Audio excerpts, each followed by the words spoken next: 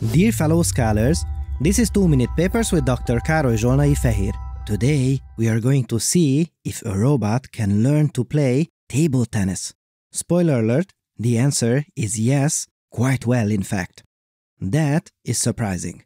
But what is even more surprising is how quickly it learned to do that.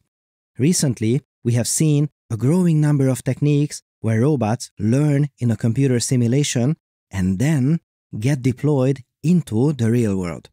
Yes, that sounds like science fiction. So, does this work in practice? Well, I'll give you 2 recent examples and you can decide for yourself. What you see here is example number 1, where OpenAI's robot hand learned to dexterously rotate this Rubik cube to a given target state. How did it do it? Yes, you guessed it right, it learned in a simulation. However, no simulation is as detailed as the real world, so they used a technique called automatic domain randomization, in which they create a large number of random environments, each of which are a little different. And the AI is meant to learn how to solve many different variants of the same problem. And the result? Did it learn general knowledge from that?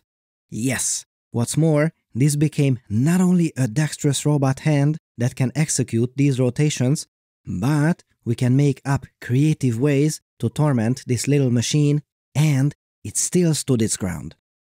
Okay, so this works, but is this concept good enough for commercial applications? You bet.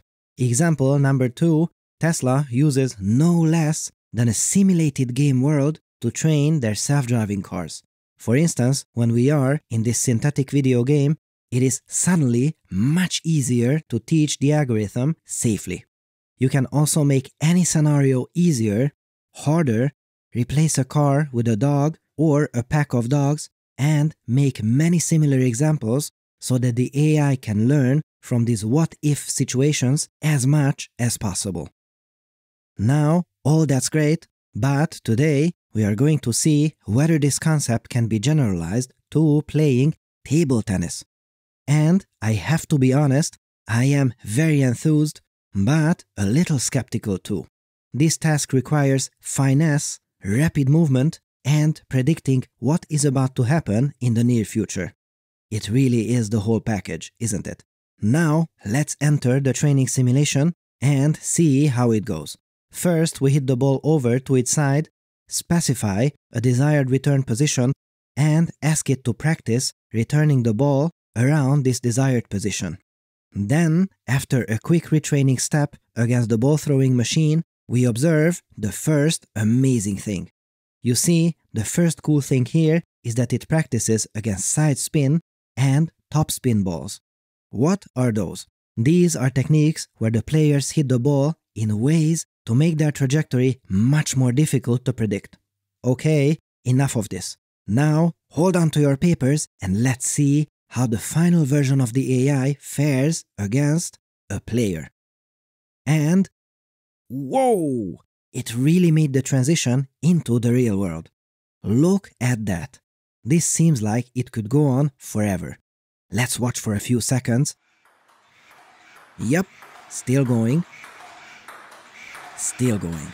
But we are not done yet, not even close. We said at the start of the video that this training is quick. How quick? Well, if you have been holding on to your papers, now squeeze that paper, because all the robot took was 1.5 hours of training. And wait, there are 2 more mind-blowing numbers here.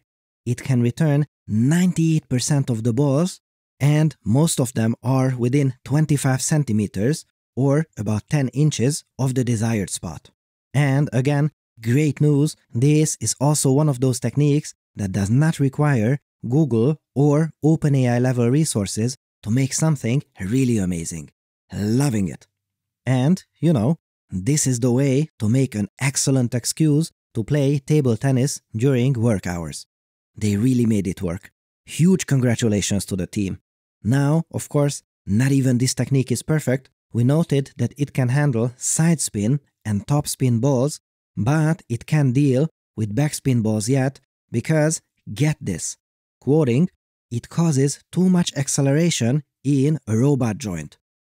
Yes, a robot with joint pain. What a time to be alive! Now, one more thing.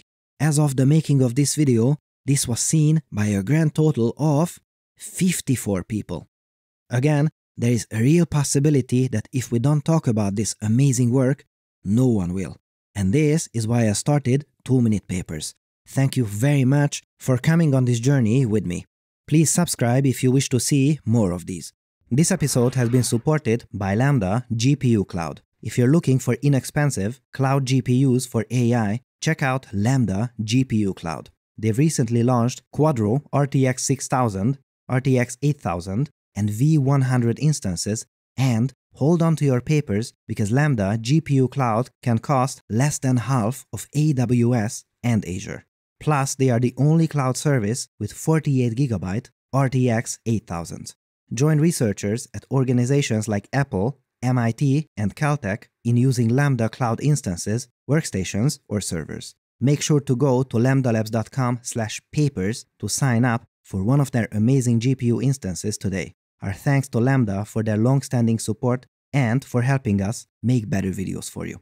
Thanks for watching and for your generous support, and I'll see you next time.